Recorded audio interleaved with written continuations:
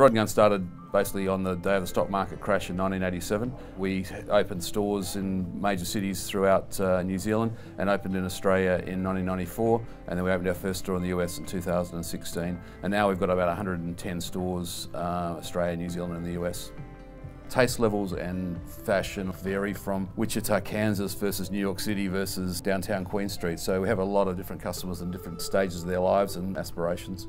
We were looking for a new home. We've been in this Queen Street Rod & Gunn store for nearly 25 years, I believe, and we're looking for something to make a big brand statement.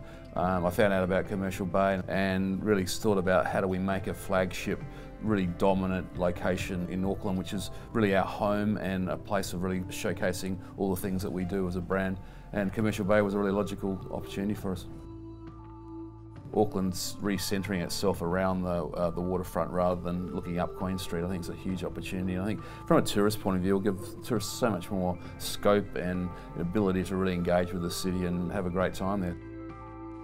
50% of our sales come from international tourists here. We can see what a cruise ship does to sales, and we know the impact that they have, and the ability for us to talk to international customers and locals and office workers and anyone that travels throughout New Zealand is a really big focal point. And Commercial Bay will become the centre of Auckland without a doubt.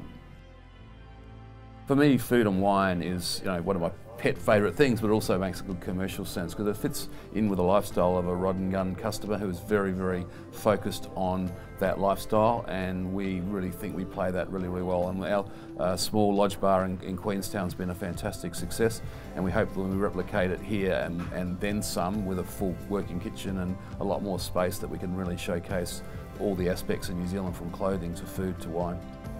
The way the internet is playing a huge role in retail, that either going to need really fantastic locations or not, and it's really about having big brand statements, and online will pick up all the bits in between.